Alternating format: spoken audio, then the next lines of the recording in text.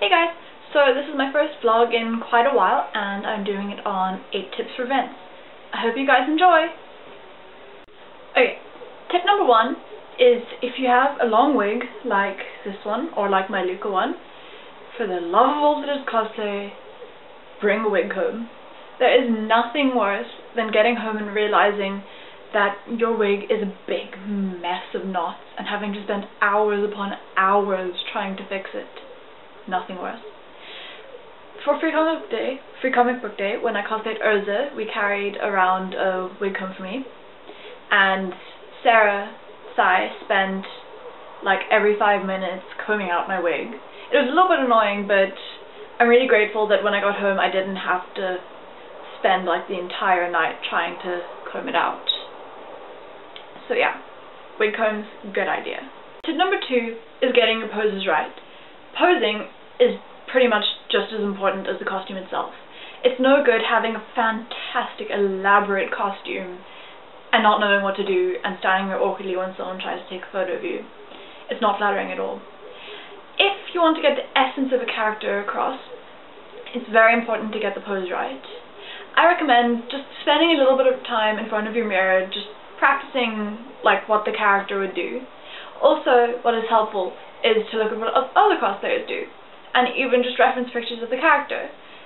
I often look at other cosplayers just to see what sort of vibe they do. You don't have to do the exact same pose as another cosplayer, or the exact same pose as a reference picture, just to get their personality so you can decide what pose you want to do on your own.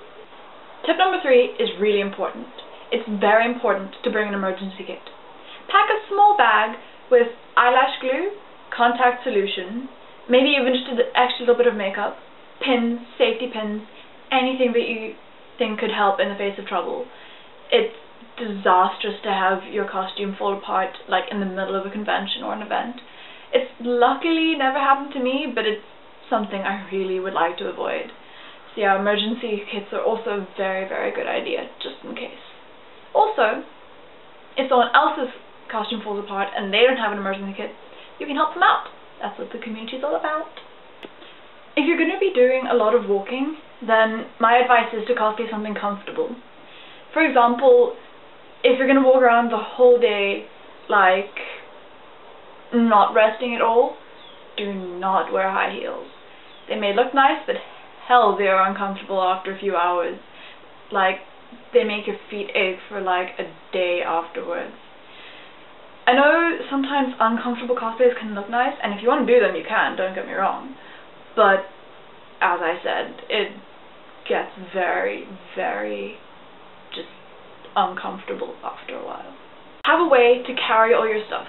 First choice is to sew real pockets into your cosplay. You can never have enough real pockets. Second choice, I suppose, is bringing a bag, although you'll have to like set it down and stuff whenever someone wants to take photos, and it can just get a little bit irritating after a while. So you can do it. Third choice is bring a friend with, like someone who'll be willing to carry around your stuff all day. It's really, really useful. Like, so useful. Don't saying abuse your friends, like, no. But, as I said, it's just very convenient, which means you don't have to, like, carry, like, tons of stuff. Your emergency kit, your comb, anything else, your money, along with all your props and stuff. If you want to actually buy stuff at the event, don't, like me, spend all of your money on cosplay. Obviously, you know, it should be obvious. You won't be able to buy anything if you have no money. Be as frugal as possible. Cut corners wherever you can. Obviously without taking away from the quality of your cosplay. But, for example, if you have 2 fabrics, one's like 100 rand a meter, and one's like 10 rand a meter, go for the 10 rand a meter. Like, just that way you'll be able to save as much money as possible, and you'll be able to buy more stuff at your convention or event or whatever. Wear freaking weather-appropriate cosplay. Do not make the same mistake as me and do Urza, her flame hakama, with no shirt, just some bandages, in the middle of winter. seriously bad idea. During my photo shoot, I like froze to death. And don't also cosplay as someone like CL, who has like multiple layers, like a jacket, in the middle of summer. I was dying in the October picnic when I did CL. Bad idea. Tip number 8 is also quite an important tip. If you're a first timer, then it's quite a good idea to bring a friend with.